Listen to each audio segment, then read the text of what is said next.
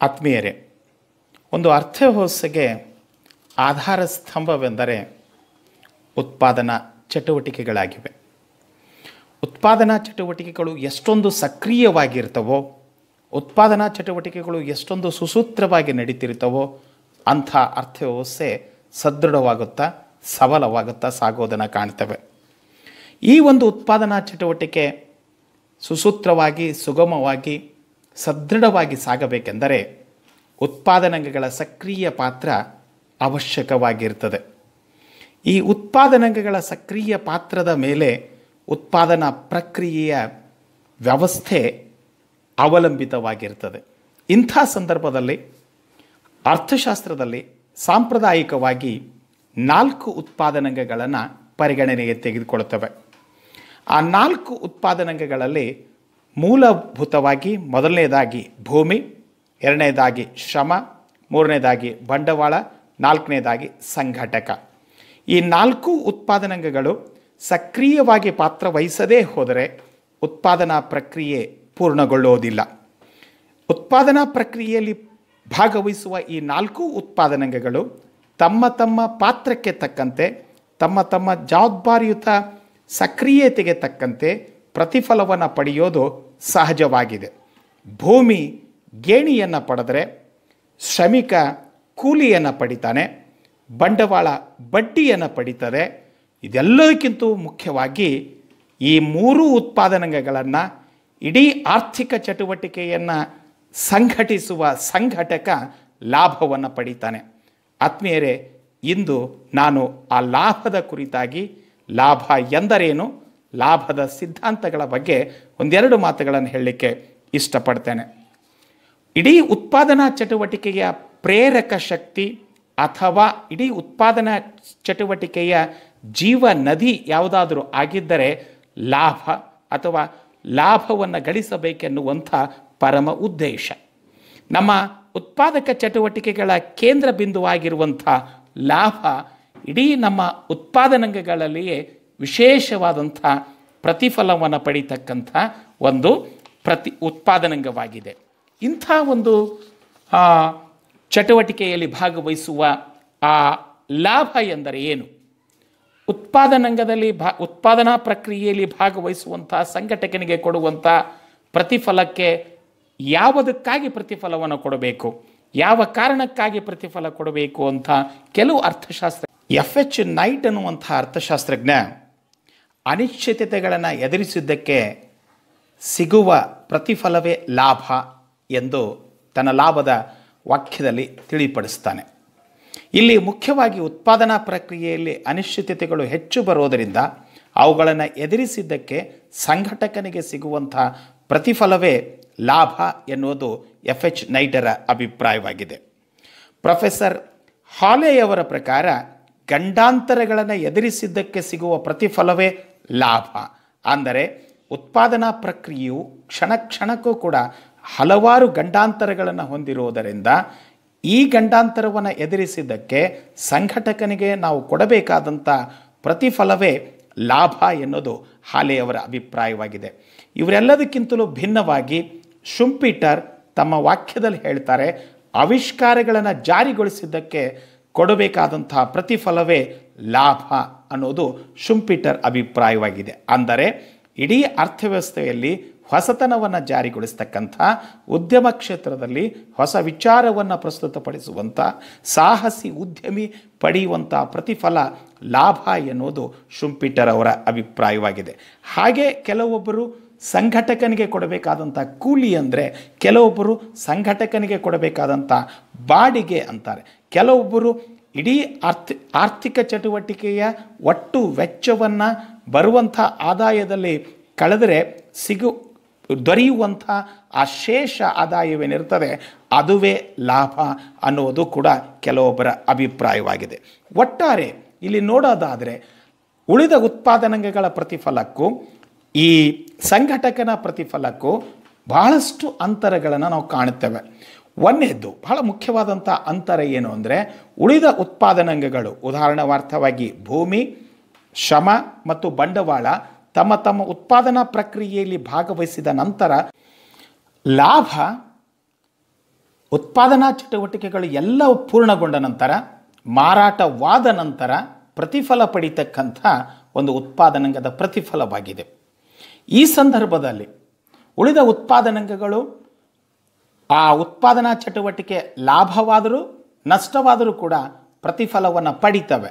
ಆದರೆ ಸಂಘಟಕನಿಗೆ ಮಾತ್ರ ತನ್ನಲ್ಲಿರ್ತಕ್ಕಂಥ ಎಲ್ಲ ಉತ್ಪನ್ನವನ್ನು ಮಾರಾಟ ಮಾಡಿದ ನಂತರ ಉಳಿತಕ್ಕಂಥ ಪ್ರತಿಫಲ ಲಾಭವಾಗಿರ್ತದೆ.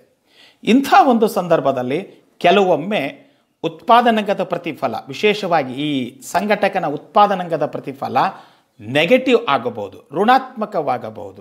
ಏಕೆಂದರೆ ಕೆಲವು ಸಂದರ್ಭದಲ್ಲಿ ಉತ್ಪನ್ನ ಮಾರಾಟ ಮಾಡಿದಾಗ ಹೆಚ್ಚು ಲಾಭ ಬರ್ಬೋದು, ಕೆಲವು ಸಂದರ್ಭದಲ್ಲಿ ಉತ್ಪನ್ನ ಮಾರಾಟ ಮಾಡದೇ ಇದ್ದಾಗ ನಷ್ಟವಾಗುವಂಥ ಸಾಧ್ಯತೆಯೂ ಕೂಡ ಇರ್ತದೆ.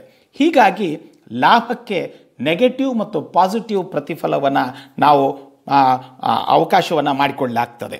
ಅದೇ ರೀತಿಯಾಗಿ ಲಾಭ ಬಹಳ ಮುಖ್ಯವಾದಂಥ ಸಂಗತಿ ಏನಂದರೆ, ಲಾಭವು ಕೆಲವೊಮ್ಮೆ ಹೆಚ್ಚು ಲಾಭದಾಯಕವಾಗಬಹುದು, ಕೆಲವೊಮ್ಮೆ ಕಡಿಮೆ ಲಾಭದಾಯಕವಾಗಬಹುದು. ಹೀಗಾಗಿ ಯಾವುದೇ ನಿರ್ದಿಷ್ಟ ಪ್ರಮಾಣದಲ್ಲಿ ಇಂತಿಷ್ಟೇ ಪ್ರತಿಫಲ ಎಂದು ಲಾಭವನ್ನು ನಾವು ನಿಗದಿಗೊಳಿಸಲಿಕ್ಕೆ ಆಗೋದಿಲ್ಲ.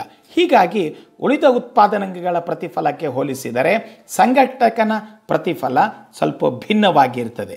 ಆದರೂ ಕೂಡ ಇಡೀ ಉತ್ಪಾದನಾ ಚಟುವಟಿಕೆಗೆ ಹೆಚ್ಚು ಬಲ ತುಂಬುವಂಥ, ಉತ್ಪಾದನಾ ಚಟುವಟಿಕೆಗೆ ಜೀವ ಸೆಲೆಯಾಗಿರ್ತಕ್ಕಂಥ, ಪ್ರೇರಣೆಯಾಗಿರ್ತಕ್ಕಂಥ ಲಾಭ ನಮ್ಮ ಅರ್ಥಶಾಸ್ತ್ರದಲ್ಲಿ ಬಹಳಷ್ಟು ಮಹತ್ವ. ಲಾಭದ ಕುರಿತಾದಂಥ ಇನ್ನೊಂದು ಪ್ರಮುಖ ಸಿದ್ಧಾಂತವೆಂದರೆ ಅನ್ಸರ್ಟನಿಟಿ ಥಿಯರಿ ಆಫ್ ಪ್ರಾಫಿಟ್, ಅನಿಶ್ಚಿತತೆಯ ಹೊಣೆಗಾರಿಕೆಯ ಸಿದ್ಧಾಂತ. ಇದನ್ನು FH ನೈಟ್ರವರು ತಮ್ಮ ಗ್ರಂಥವಾಗಿರುವಂಥ ರಿಸ್ಕ್, ಅನ್ಸರ್ಟನಿಟಿ ಆ್ಯಂಡ್ ಪ್ರಾಫಿಟ್ ಎಂಬ ಗ್ರಂಥದಲ್ಲಿ ಪ್ರಸ್ತುತವನ್ನು ಪಡಿಸ್ತಾರೆ. FH ನೈಟ್ರವರ ಪ್ರಕಾರ ಲಾಭಕ್ಕೆ ಮೂಲ ಕಾರಣ ಸಂಘಟಕನು ಅನುಭವಿಸುವಂಥ ಅನಿಶ್ಚಿತತೆಗಳು ಲಾಭಕ್ಕೆ ಮೂಲ ಕಾರಣ ಎಂದು ಹೇಳುತ್ತಾ, ಈ ಅನಿಶ್ಚಿತತೆಗಳಲ್ಲಿ ವಿಧಗಳನ್ನು FH ನೈಟ್ರವರು ಇಲ್ಲಿ ವಿಂಗಡಿಸ್ತಾರೆ. ವಿಶೇಷವಾಗಿ ವ್ಯಾವಹಾರಿಕ ಚಟುವಟಿಕೆಗಳು ಹಲವಾರು ಅನಿಶ್ಚಿತತೆಗಳಿಂದ ಕೂಡಿರ್ತವೆ. ಸಾಮಾನ್ಯವಾಗಿ ವ್ಯಾವಹಾರಿಕ ಚಟುವಟಿಕೆ ಅದು ಭವಿಷ್ಯ ಮತ್ತು ಮುಂಬರುವಂಥ ಚಟುವಟಿಕೆಗಳನ್ನು ನಿರ್ಧರಿಸುವ ಸಂದರ್ಭದಲ್ಲಿ ಕೆಲವೊಂದು ಅನಿಶ್ಚಿತತೆಗಳನ್ನು ನಾವು ಮುಂಚಿತವಾಗಿಯೇ ಕಲ್ಪಿಸಿಕೊಂಡು ಊಹೆ ಮಾಡಿಕೊಂಡು ಅವುಗಳಿಗೆ ಬೇಕಾಗ್ತಕ್ಕಂಥ ಸುರಕ್ಷತಾ ಕ್ರಮಗಳನ್ನು ತೆಗೆದುಕೊಳ್ಳಬಹುದು. ಕೆಲವೊಂದು ಅನಿಶ್ಚಿತತೆಗಳು ಅನಿರೀಕ್ಷಿತವಾಗಿ ಉದ್ಯಮಕ್ಕೆ ಆಗಮಿಸ್ತವೆ. FH ನೈಟ್ರವರು ಈ ಸಂದರ್ಭದಲ್ಲಿ ಅನಿಶ್ಚಿತತೆಗಳು ಉತ್ಪಾದನೆಗಿಂತ ಮುಂಚೆ, ಉತ್ಪಾದನೆಯ ಸಂದರ್ಭದಲ್ಲಿ, ಉತ್ಪಾದನೆಯ ನಂತರದ ಚಟುವಟಿಕೆಗಳಲ್ಲಿಯೂ ಕೂಡ ಅನಿಶ್ಚಿತತೆಗಳು ಕಂಡು ಬರ್ತವೆ. ಆ ಅನಿಶ್ಚಿತತೆಗಳನ್ನು ಸಹಿಸಿಕೊಂಡಿದ್ದಕ್ಕೆ, ಅನಿಶ್ಚಿತತೆಗಳನ್ನು ಹೊತ್ತುಕೊಂಡಿದ್ದಕ್ಕೆ, ಅನಿಶ್ಚಿತತೆಗಳನ್ನು ನಿಭಾಯಿಸಿದ್ದಕ್ಕೆ ಸಿಗಬೇಕಾದಂಥ ಪ್ರತಿಫಲವನ್ನು ಲಾಭ ಎಂದು ಈ FH ನೈಟ್ರವರು ಪ್ರತಿಪಾದಿಸ್ತಾರೆ. ಇದೇ ಸಂದರ್ಭದಲ್ಲಿ ಅವರು ಈ ಅನಿಶ್ಚಿತತೆಗಳಲ್ಲಿ 2 ಪ್ರಕಾರದ ಅನಿಶ್ಚಿತತೆಗಳನ್ನು ವಿಂಗಡಿಸ್ತಾರೆ. ಅದರಲ್ಲಿ ಮೊದಲನೇದಾಗಿ ನಿರೀಕ್ಷಿತ ಅನಿಶ್ಚಿತತೆ, ಎರಡನೇದಾಗಿ ಅನಿರೀಕ್ಷಿತ ಅನಿಶ್ಚಿತತೆ. ನಿರೀಕ್ಷಿತ ಅನಿಶ್ಚಿತತೆ ಎಂದರೆ, ಉದಾಹರಣೆಗೆ ತಮ್ಮ ಉದ್ಯಮಕ್ಕೆ ಒಂದು ಬೆಂಕಿ ಅನಾಹುತವಾಗುವ ಮೂಲಕ ನಷ್ಟವಾಗಬಹುದು. ಪ್ರವಾಹ ಅಥವಾ ನೈಸರ್ಗಿಕ ಪ್ರಕೋಪಗಳ ಮೂಲಕ ಉದ್ಯಮಕ್ಕೆ ನಷ್ಟವಾದರೆ ವಿಮೆಯ ಮೂಲಕ ಆ ನಷ್ಟವನ್ನು ತುಂಬುವಂಥ ಒಂದು ವ್ಯವಸ್ಥೆ ಇರ್ತದೆ. ಇದನ್ನು ನಿರೀಕ್ಷಿತ ಅನಿಶ್ಚಿತತೆ ಅಂತ ಹೇಳ್ತವೆ. ಈ ನಿರೀಕ್ಷಿತ ಅನಿಶ್ಚಿತತೆಗೆ ತಕ್ಕಂತೆ ಉದ್ಯಮಿಯು ಸಾಕಷ್ಟು ಆ ಒಂದು ಭದ್ರತೆಯನ್ನು, ಸುರಕ್ಷತೆಯನ್ನು ವಿಮೆಯ ಮೂಲಕ ಪಡೆದಿರೋದರಿಂದ ಇಲ್ಲಿ ಲಾಭ ನಷ್ಟದ ಸಾಧ್ಯತೆಗಳು ತುಂಬ ಕಡಿಮೆ. FH ನೈಟ್ರವರ ಒಂದು ವಿವರಣೆ ಇರೋದೇ ಅನಿರೀಕ್ಷಿತವಾದಂಥ ಅನಿಶ್ಚಿತತೆಗಳು. ಈ ಅನಿರೀಕ್ಷಿತವಾದಂಥ ಅನಿಶ್ಚಿತತೆಗಳ ಬಗ್ಗೆ ರಿಸ್ಕ್ ಥಿಯರಿ ಆಫ್ ಪ್ರಾಫಿಟ್ ಹಾಲೆಯವರು ಹೇಳಿರ್ತಕ್ಕಂಥ ವಿಚಾರವನ್ನು ಮುಂದುವರಿಸ್ತಾ FH ನೈಟ್ರವರು ಕೆಲವೊಂದು ಅನಿರೀಕ್ಷಿತತೆಗಳನ್ನು ಈ ಸಂದರ್ಭದಲ್ಲಿ ಪಟ್ಟಿಯನ್ನು ಮಾಡ್ತಾರೆ. ಅಂದರೆ ಉದ್ಯಮ ನಡೆಸುವ ಸಂದರ್ಭದಲ್ಲಿ ಕೆಲವೊಂದು ಅನಿರೀಕ್ಷಿತವಾಗಿ ಕೆಲವೊಂದು ಚಟುವಟಿಕೆಗಳು ಆಗುವುದರಿಂದ ಆ ಉದ್ಯಮಿ ಅವುಗಳನ್ನು ಹೇಗೆ ನಿಭಾಯಿಸುತ್ತಾನೆ ಎನ್ನುವುದರ ಮೇಲೆ ಆತನಿಗೆ ಬರುವಂಥ ಲಾಭದ ಪ್ರಮಾಣ ನಿಂತಿರುತ್ತದೆ ಎನ್ನುವುದು ನೈಟ್ರವರ ಅಭಿಪ್ರಾಯ. ಅವರ ಪ್ರಕಾರ ಈ 4 ಅನಿಶ್ಚಿತತೆಗಳನ್ನು ಅವರು ಇಲ್ಲಿ ನಮಗೆ ಸಾದರಪಡಿಸ್ತಾರೆ. ಅದರಲ್ಲಿ ಮೂಲಭೂತವಾಗಿ ಮೊದಲನೇದಾಗಿ ಸ್ಪರ್ಧೆಯ ಅಪಾಯ. ಉದ್ಯಮ ರಂಗ ಹಲವಾರು ರೀತಿಯ ಸ್ಪರ್ಧೆಗಳನ್ನು ಎದುರಿಸಬೇಕಾಗಿರೋದ್ರಿಂದ ಆ ಸ್ಪರ್ಧಾಳುಗಳು ಅನುಸರಿಸುವಂಥ ಹಲವಾರು ತಂತ್ರ ಪ್ರತಿತಂತ್ರಗಳಿಗೆ ಮತ್ತೊಮ್ಮೆ ತಾನು ತಂತ್ರ ಪ್ರತಿತಂತ್ರವನ್ನು ಅನುಸರಿಸಿದರೆ ಮಾತ್ರ ಆ ಅನಿಶ್ಚಿತತೆಯಿಂದ ಹೊರಬಂದು ಲಾಭವನ್ನು ಗಳಿಸ್ಬೋದು. ಹಾಗಾಗಿ FH ನೈಟ್ರವರು ಹೇಳ್ತಾರೆ, ಆ ಒಂದು ಸ್ಪರ್ಧೆಯ ಅಪಾಯವನ್ನು ತಪ್ಪಿಸಿಕೊಂಡು ಹೇಗೆ ಲಾಭ ಗಳಿಸ್ತಾನೆ ಅನ್ನೋದರ ಮೇಲೆ ಲಾಭ ನಿಂತಿರ್ತದೆ ಅನ್ನೋದು ಅವರ ಅಭಿಪ್ರಾಯ. ಇನ್ನು ಎರಡನೇದು ಮುಖ್ಯವಾಗಿರ್ತಕ್ಕಂಥದ್ದು ಏನಂದರೆ ತಂತ್ರಜ್ಞಾನದಲ್ಲಿ ಬದಲಾವಣೆ. ಕ್ಷಣಕ್ಕೂ ಕೂಡ ತಂತ್ರಜ್ಞಾನಗಳು ಬದಲಾವಣೆ ಆಗುತ್ತಿರುವುದರಿಂದ ಮತ್ತು ಪ್ರತಿಸ್ಪರ್ಧಿ ಸಾಕಷ್ಟು ತಂತ್ರಜ್ಞಾನವನ್ನು ಅಳವಡಿಸಿಕೊಂಡು ಮಾರುಕಟ್ಟೆಗೆ ಬರುವುದರಿಂದ ಆ ಸಂದರ್ಭದಲ್ಲಿ ಹಳೆಯ ಉದ್ಯಮಿಗಳು ಆ ತಂತ್ರಜ್ಞಾನಕ್ಕೆ ಸ್ಪರ್ಧೆಯನ್ನು ನೀಡದೆ ಹಲವಾರು ಅನಿಶ್ಚಿತತೆಗಳನ್ನು ಎದುರಿಸಬೇಕಾಗತ್ತೆ. ಇಂಥ ಪರಿಸ್ಥಿತಿಯನ್ನು ಹೇಗೆ ನಿಭಾಯಿಸುತ್ತಾರೆ ಎನ್ನುವುದರ ಮೇಲೆ ಈ ಸಂದರ್ಭದಲ್ಲಿ ಲಾಭ ನಿರ್ಧಾರವಾಗುತ್ತದೆ ಎನ್ನುವುದು ನೈಟ್ರವರ ಅಭಿಪ್ರಾಯ. ಇನ್ನು ಮೂರನೇದು ಬಹಳ ಮುಖ್ಯವಾದಂಥದ್ದು ಸರಕಾರದ ಬದಲಾಗುತ್ತಿರುವಂಥ ಧೋರಣೆಗಳು. ಸರಕಾರವು ಕೂಡ ಕಾಲಕಾಲಕ್ಕೆ ಹಲವಾರು ಧೋರಣೆಗಳನ್ನು ಬದಲಾಯಿಸುತ್ತೆ. ಫಾರ್ ಎಕ್ಸಾಂಪಲ್, ಮೊದಲು ಮುಕ್ತ ವ್ಯಾಪಾರದ ಧೋರಣೆ ಇದ್ದರೆ ರಕ್ಷಣಾತ್ಮಕ ವ್ಯಾಪಾರದ ಧೋರಣೆಯನ್ನು ಅನುಸರಿಸ್ಬೋದು, ಅಥವಾ ತೆರಿಗೆ ಧೋರಣೆಯಲ್ಲಿ ಕೆಲವು ಸಂದರ್ಭದಲ್ಲಿ ಸರಳ ತೆರಿಗೆ ಧೋರಣೆಯನ್ನು ಅನುಸರಿಸಿದರೆ ಕೆಲವು ಸಂದರ್ಭದಲ್ಲಿ ಸಂಕೀರ್ಣ ತೆರಿಗೆ ಧೋರಣೆಯನ್ನು ಅನುಸರಿಸಬಹುದು, ಅಥವಾ ಕೆಲವು ಸಂದರ್ಭದಲ್ಲಿ ಅಧಿಕ ಬಡ್ಡಿ ದರವನ್ನು ಅನುಸರಿಸಿದರೆ ಕಡಿಮೆ ಬಡ್ಡಿ ದರಗಳನ್ನು ಅನುಸರಿಸಬಹುದು. ಇಂಥ ಸಂದರ್ಭದಲ್ಲಿ ಉದ್ಯಮವು ಅನಿಶ್ಚಿತತೆಯನ್ನು ಎದುರಿಸಬೇಕಾಗತ್ತೆ. ಇಂಥ ಒಂದು ಸಂಕಷ್ಟದ ಸಂದರ್ಭದಲ್ಲಿಯೂ ಕೂಡ ಅನಿಶ್ಚಿತತೆಗಳನ್ನು ಹೇಗೆ ಉದ್ಯಮಿ ನಿಭಾಯಿಸುತ್ತಾನೆ ಎನ್ನುವುದರ ಮೇಲೆ ಅವರ ಲಾಭ ನಿಂತಿರುತ್ತದೆ ಅನ್ನೋದು FH ನೈಟ್ರವರ ಅಭಿಪ್ರಾಯವಾಗಿದೆ. ಹಾಗೆ ಇದು ನಾಲ್ಕನೇದು ಬಹಳ ಮುಖ್ಯವಾದಂತಹ ಸಂಗತಿ, ಅರ್ಥವ್ಯವಸ್ಥೆಯಲ್ಲಿ ವ್ಯಾಪಾರಿ ಚಕ್ರಗಳು ಸಾಮಾನ್ಯವಾಗಿರುತ್ತವೆ. ಯಾವುದೇ ಒಂದು ಅರ್ಥವ್ಯವಸ್ಥೆಯಲ್ಲಿ ಈ ವ್ಯಾಪಾರಿ ಚಕ್ರಗಳು 4 ಹಂತಗಳಲ್ಲಿ ಚಲಿಸ್ತವೆ ಅನ್ನೋದು ಅರ್ಥಶಾಸ್ತ್ರಜ್ಞರ ಅಭಿಪ್ರಾಯವಾಗಿದೆ. ಉದಾಹರಣೆಗೆ ಮುಗ್ಗಟ್ಟು, ಚೇತರಿಕೆ, ಪೂರ್ಣೋದ್ಯೋಗ, ಹಿಂಜರಿತ, ಮತ್ತು ಮುಗ್ಗಟ್ಟು, ಚೇತರಿಕೆ, ಪೂರ್ಣೋದ್ಯೋಗ ಮತ್ತು ಹಿಂಜರಿತ. ಈ 4 ಹಂತಗಳಲ್ಲಿ ಆರ್ಥಿಕ ಚಟುವಟಿಕೆಗಳು ಬೇರೆ ಬೇರೆಯಾಗುವುದರಿಂದ ಈ ಹಂತಗಳನ್ನು ದಾಟಿ ಬರುವಾಗ ಕೆಲವೊಂದು ಉದ್ಯಮಗಳು ನಷ್ಟವನ್ನು ಅನುಭವಿಸ್ತವೆ, ಕೆಲವೊಂದು ಉದ್ಯಮಗಳು ಲಾಭವನ್ನು ಅನುಭವಿಸ್ತವೆ. ಇಂಥ ಸಂದರ್ಭದಲ್ಲಿ ಈ ಒಂದು ಅನಿಶ್ಚಿತತೆಯನ್ನು, ವ್ಯಾಪಾರಿ ಚಕ್ರದ ಅನಿಶ್ಚಿತತೆಯನ್ನು ಉದ್ಯಮಿ ನಿಭಾಯಿಸುವ ರೀತಿಯ ಮೇಲೆ ಲಾಭ ನಿರ್ಧಾರವಾಗುತ್ತದೆ ಅನ್ನೋದು FH ನೈಟ್ರವರ ಮತ್ತೊಂದು ಅಭಿಪ್ರಾಯವಾಗಿದೆ. ಒಟ್ಟಾರೆ ಉದ್ಯಮ ರಂಗವು ಸಂಪೂರ್ಣ ಅನಿಶ್ಚಿತತೆಯಿಂದ ಕೂಡಿರುವುದರಿಂದ ಎಲ್ಲ ಅನಿಶ್ಚಿತತೆಗಳನ್ನು ಮೊದಲೇ ಊಹೆ ಮಾಡಿಕೊಂಡು ಎಲ್ಲದರ ಬಗ್ಗೆ ಸುರಕ್ಷತೆಗಳನ್ನು ಪಡೆಯಲಾಗುವುದಿಲ್ಲ.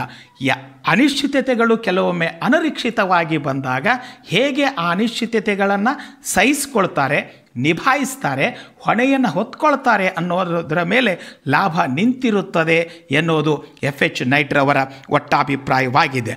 ಒಟ್ಟಾರೆ ಉದ್ಯಮಿ ಬಳಸುವಂಥ ಚಾಣಾಕ್ಷತನ, ಉದ್ಯಮಿಗಿರುವಂಥ ಸಹನೆ, ಉದ್ಯಮಿಗಿರುವಂಥ ಹೊಣೆಗಾರಿಕೆ, ಉದ್ಯಮಿಗಿರುವಂಥ ಜವಾಬ್ದಾರಿಗಳೆಲ್ಲವನ್ನು ಕೂಡಿಸಿಕೊಂಡು ಆ ಅನಿಶ್ಚಿತತೆಗಳನ್ನು ನಿಭಾಯಿಸಿದರೆ ಖಂಡಿತವಾಗಿಯೂ ಕೂಡ ಲಾಭ ಬರುತ್ತದೆ ಎನ್ನುವುದು FH ನೈಟ್ರವರ ಅಭಿಪ್ರಾಯವಾಗಿದೆ. ಈ ಒಂದು ಸಿದ್ಧಾಂತ ಇಡೀ ಲಾಭದ ಸಿದ್ಧಾಂತಗಳಲ್ಲಿಯೇ ಮಹತ್ವದ ಸಿದ್ಧಾಂತವಾಗಿದೆ. ಆದರೂ ಕೂಡ ಈ ಸಿದ್ಧಾಂತವೂ ಕೂಡ ಹಲವಾರು ಟೀಕೆಗಳಿಂದ ಮುಕ್ತವಾಗಿಲ್ಲ. ಆ ಟೀಕೆಗಳು ಪ್ರಮುಖವಾಗಿ ಈ ರೀತಿಯಾಗಿವೆ. ಮೊದಲನೇದಾಗಿ ಈ ಟೀಕಾಕಾರರ ಮೊದಲನೇ ಟೀಕೆ ಏನೆಂದರೆ ಎಲ್ಲ ಅನಿಶ್ಚಿತತೆಗಳು ಲಾಭವನ್ನು ತರುವುದಿಲ್ಲ.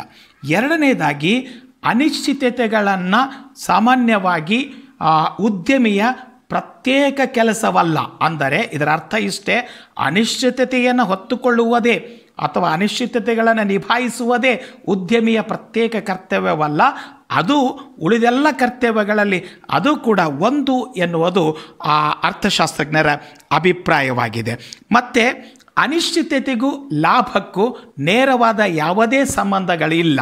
ಇಲ್ಲಿ ಲಾಭ ನಿರ್ಧಾರವಾಗೋದು ಹಲವಾರು ಆರ್ಥಿಕ ಚಟುವಟಿಕೆಗಳಿಂದ ಮತ್ತು ಹಲವಾರು ಆರ್ಥಿಕ ನೀತಿಗಳಿಂದ ನಿರ್ಧಾರವಾಗ್ತದೆ ಅನ್ನೋದು ಕೂಡ ಈ ಸಂದರ್ಭದಲ್ಲಿ ನಾವು ಗಮನಿಸಬೇಕಾಗ್ತದೆ. ಒಟ್ಟಾರೆ ಈ ಸಿದ್ಧಾಂತವು ಕೂಡ ಅನಿಶ್ಚಿತತೆ ಒಂದೇ ಲಾಭಕ್ಕೆ ಕಾರಣ ಎನ್ನುವ ಮೂಲಕ ಸಂಕುಚಿತ ವ್ಯಾಪ್ತಿಯನ್ನು ಹೊಂದಿದೆ, ಇನ್ನುಳಿದ ಅಂಶಗಳನ್ನು ಪರಿಗಣಿಸಿಲ್ಲ ಎನ್ನುವುದು ಟೀಕಾಕಾರರ ಒಟ್ಟಾಭಿಪ್ರಾಯವಾಗಿದೆ. ಆದರೂ ಕೂಡ ಪ್ರಸ್ತುತ ಸಿದ್ಧಾಂತ ಲಾಭದ ಮೂಲ ಕಾರಣವನ್ನು ಹುಡುಕುವಾಗ ಅನಿಶ್ಚಿತತೆಯ ಹೊಣೆಗಾರಿಕೆಯೂ ಒಂದು ಮೂಲ ಕಾರಣ ಎಂದು ಹೇಳಿರುವುದರಿಂದ ಸಿದ್ಧಾಂತ ಅರ್ಥಶಾಸ್ತ್ರದಲ್ಲಿ ಮಹತ್ವದ ಪಾತ್ರವನ್ನು ವಹಿಸಿದೆ.